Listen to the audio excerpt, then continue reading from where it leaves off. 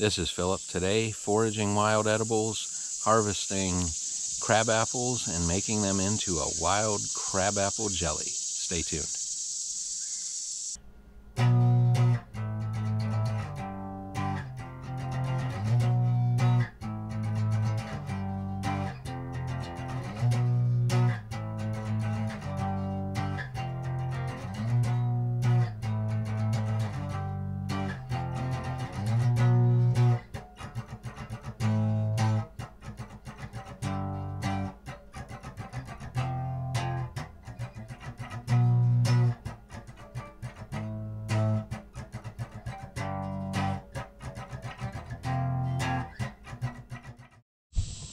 All these lovely crab apples ready to go. I have tasted them. They are a little tart. Crab apples are tart. They're not as sweet as apples that you get in the store and that are grown on farms. They are a wild apple and they are tart, but these ones here aren't horrible.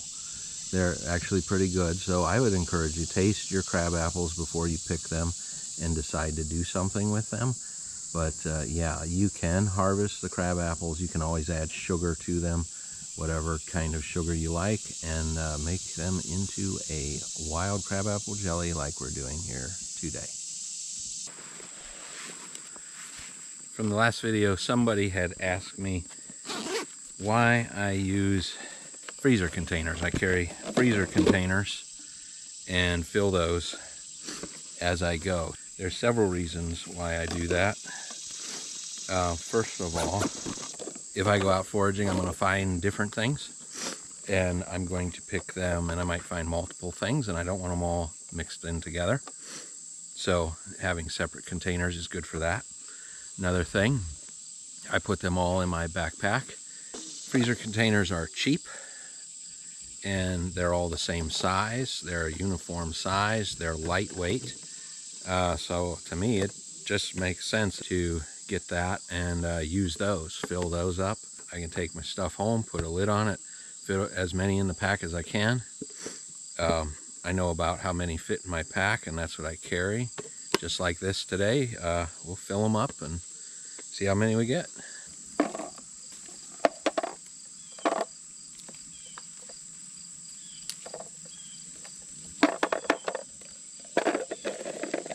Try to keep the leaves out of it as I go. I don't know why. It maybe takes a little longer, but less to clean up later. If you saw our apple harvesting video where we're harvesting our own apples off of our own mini farm, you may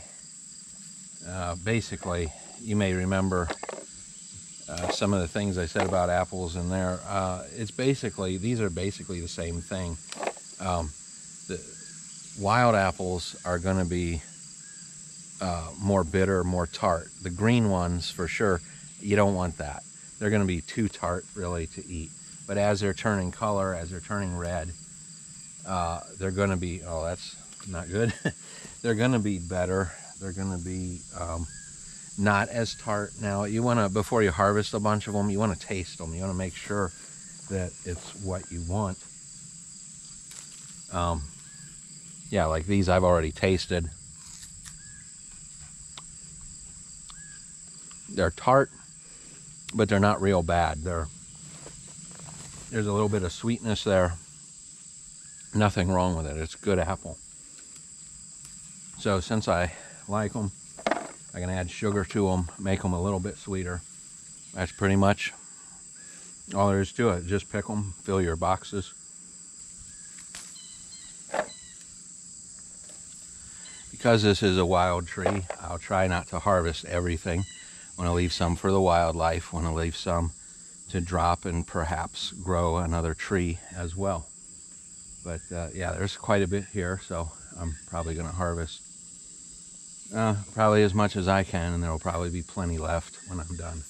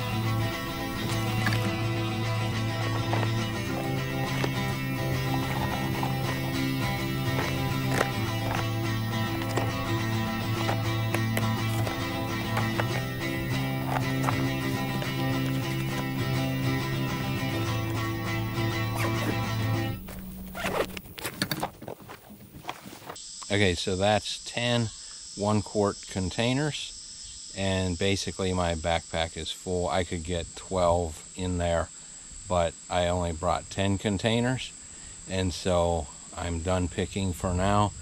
I'm going to come back with a bucket and reinforcements. Well, I'm back with reinforcements, and we have a 3.5 gallon bucket that we are going to fill with crab apples.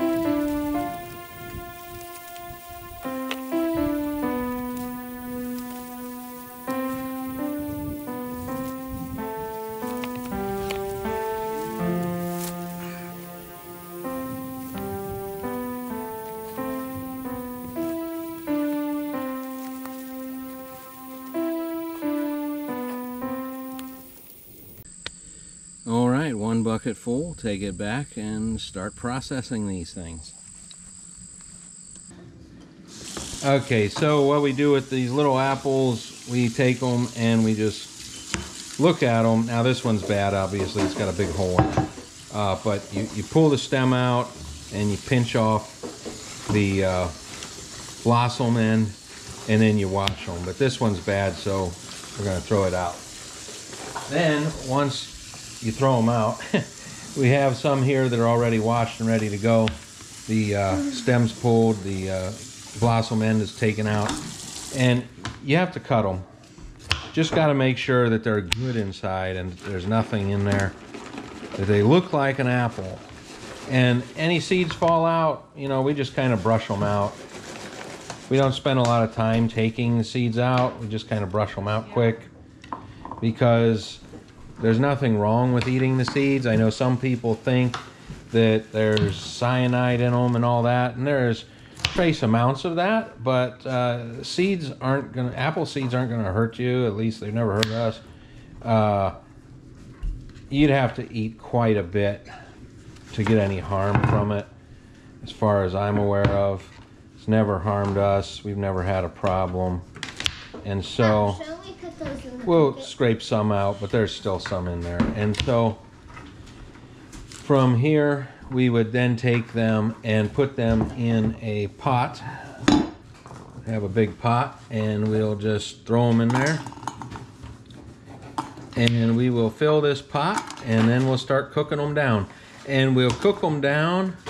What do we put in here? 1.5 cups, 2 cups of water for pretty much a full pot of apples. So we will be putting some of our apples that are ready with the crab apples. Crab apples are, they're not as sweet. You don't want to make apple butter with just those. You'll have to add a lot of sugar, and there's really, even though it looks like there's a lot, it's not that much once they start cooking down. And so you got to add other apples with them, at least 50%, maybe even more. It depends on the crab apples. So since we do have some other apples ready, we will be putting those with these. Whenever we add our apples, we will be coring those. We won't let any seeds from those in there, because seeds do add to the bitterness a little bit. And so for the crab apples, it's too much to try to remove all the seeds. For our apples, though, we will be coring them, and basically those seeds won't be getting in there. Now, one thing that we do is we leave the skins on, and since the skins are on, we just run everything through the blender. We'll cook it down, run it through the blender. We'll show you that in the next steps. Okay, so from here, we just have them in a big pot. The pot is 3/4 of the way full. There's about 1.5 cups of water in here, and you bring it to a boil, and you just keep it boiling, and you have to constantly stir the apples and constantly keep it stirred and try and get everything until it's more of a mushy consistency. From here, once this is done and everything's good and soft, we'll run them through the blender, and that'll grind up everything real fine. Any skins that are on there, any seeds that happen to be in there, everything will get ground up real fine. After that, we'll sugar to taste. We'll put everything in a big pot and we'll sugar to taste, make sure it's how we like it. And then after that, we'll begin to put them in jars for canning.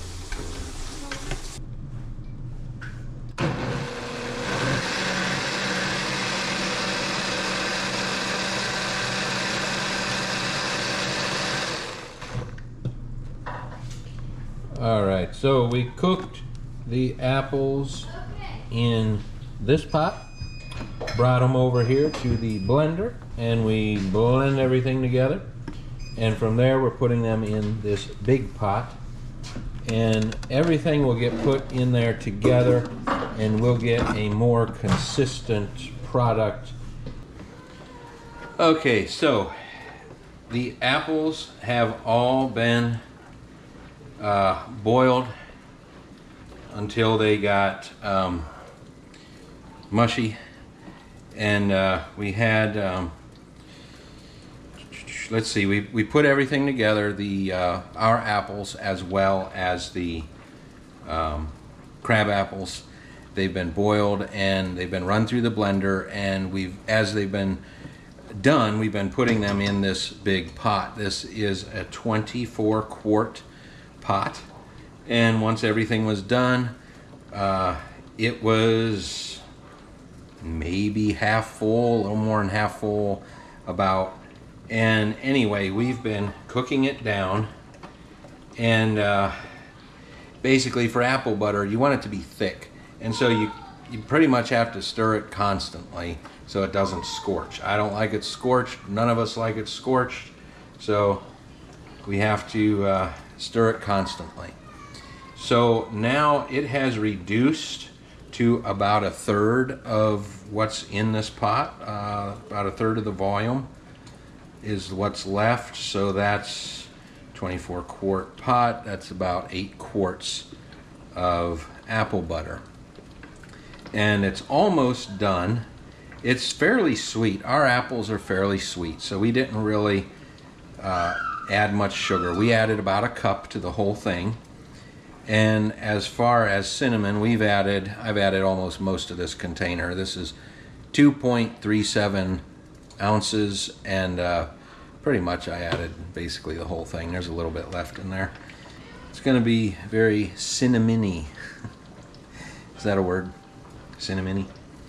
So you want the consistency to be fairly thick. So you want it to not drop off the spoon very quickly. You want it to be thick. Hope you can see that on the camera, how thick that's getting. But you want it to be pretty thick, because remember, this is kind of like a jam or a jelly kind of thing. You're spreading this on bread. This is not applesauce, so you want it to be fairly thick, which it is pretty much for the most part. I imagine once it cools down, it'll be even thicker. So I think it's about done now. Time to take it off the heat and put it in the jars for canning. All right, we're gonna put them in pints because we don't use them that quick. And we saved all our apple cores. If you've noticed, in this bowl we have all our apple cores, and what we're gonna do with that is we're gonna put those in 1/2-gallon jars and make vinegar. We make our own vinegar. So we're gonna be doing that. So, time to jar up the apple butter.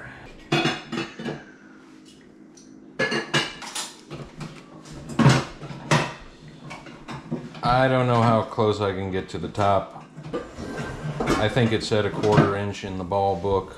However, most things they tell you 1 inch headspace, so that's what I'm gonna do. We're doing 1 inch headspace. That's a space in the top of the jar before the lid. And the reason you do that is because when you're canning, your stuff expands in the canner and it might push the lid off and not allow it to seal. So we don't want that to happen, so we don't want to overfill it.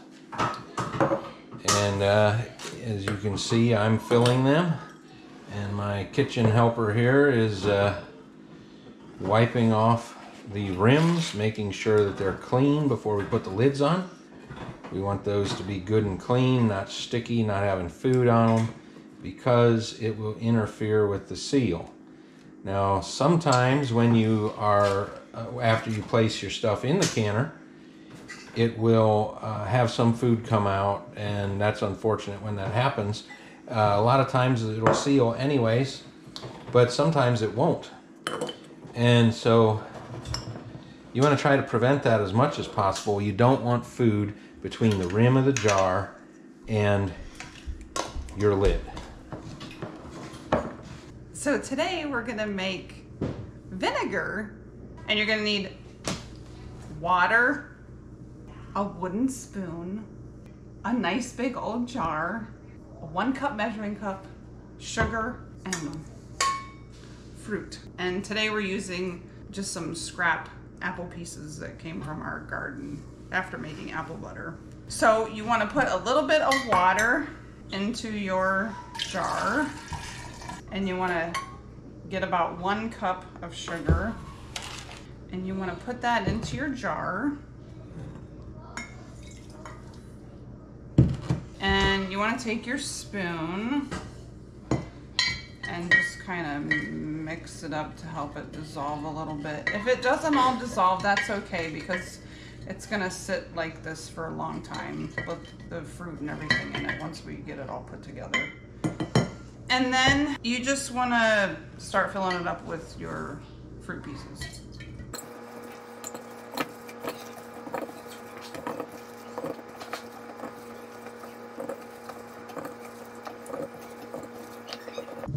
Probably want to have it about 3/4 of the way full. So about like that. And then you want to fill it, the rest of it up with water. This is our filtered spring water. Okay, so the water that you can put in with your vinegar, you can use really basically any kind of water that you want. And if you live in the city and you want to use the water that you get, just prepare your water in advance. Get your water, take as much as what you think you're gonna need, put it in a pot, and let it sit out overnight so that the chlorine can evaporate out, because chlorine in your water will actually not help it to make into vinegar. As the fruit is breaking down and the sugars are breaking down in your jar, it will start to produce alcohol and it'll get fizzy and bubbly. As that progresses, all of that alcohol will work itself out, then it will start to form into vinegar. And the way you want to have all of that escape, the gases and the alcohol and stuff, is you're going to just get a little piece of cloth, and I just have a dish towel, and a rubber band, and then you just put the rubber band over your top of your jar, and then you just let it sit on your countertop. And then you put it somewhere where you're not gonna forget about it. And because if you're anything like me, if you put it somewhere and you don't see it every day, you're not gonna remember to stir it. So put it somewhere where you're gonna remember that you're just gonna see it every day, so that you remember to stir it. And you just take your little rubber band off and your thing, and then get your wooden spoon and push it down, stir it up real good, and put your top back on. Okay, so at the end of your vinegar, your fruit will it'll break down, it'll get mushy, it will probably sink to the bottom. And what you're gonna wanna do is you're gonna wanna strain the fruit out. So you strain the fruit out and you keep the liquid. You might get something that looks kind of funky on the bottom. It looks kind of like mushy, like a sponge.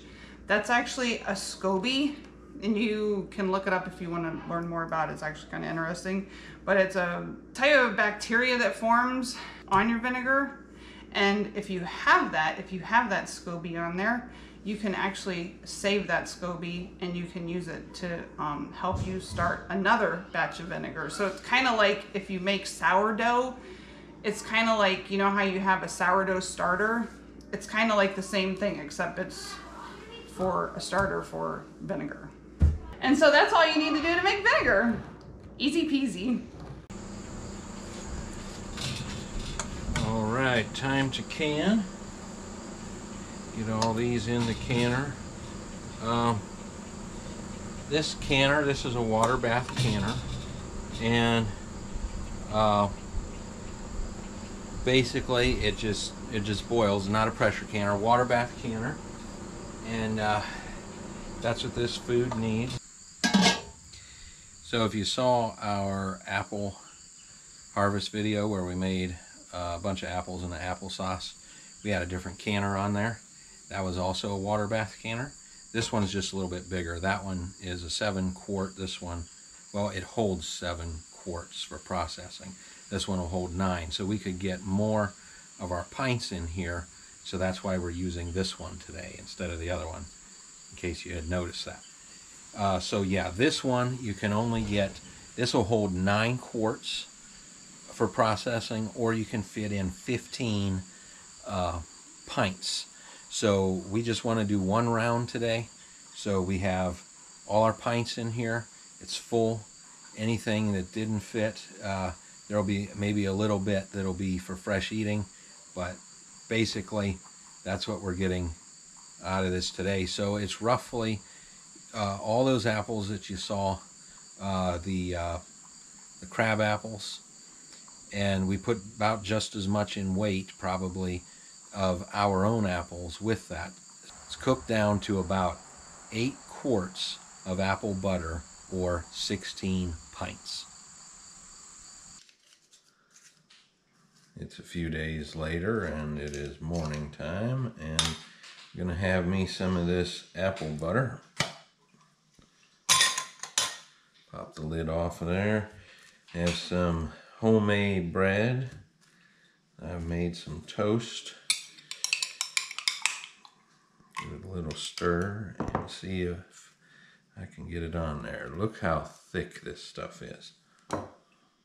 See if I can get that on there. See how thick that is. It does not come off the knife. Very hard to get off it, to fall off. It's very thick, very good.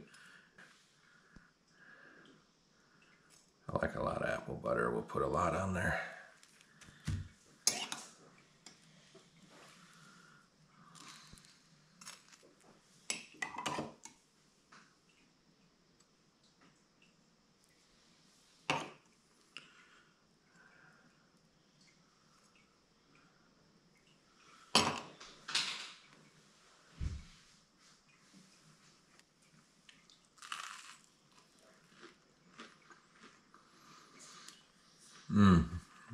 That's wonderful. Very good.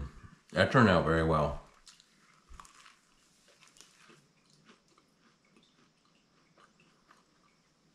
It's got a lot of cinnamon flavor in it. It's not overly sweet. We don't add as much sugar as what some others might. We like a little sweetness, but mostly we like the natural sweetness. We did add some sugar, so. But it's very good. It's very much to my taste anyways. And there's very much to the family's taste as well. We had opened another jar the same day and finished it off the next day. And this is a few days later that I'm doing this part of the video. There is a little bit of the tartness, not much. It's very sweet and cinnamony. but there's still a touch of that tartness there. Yeah, it turned out real good.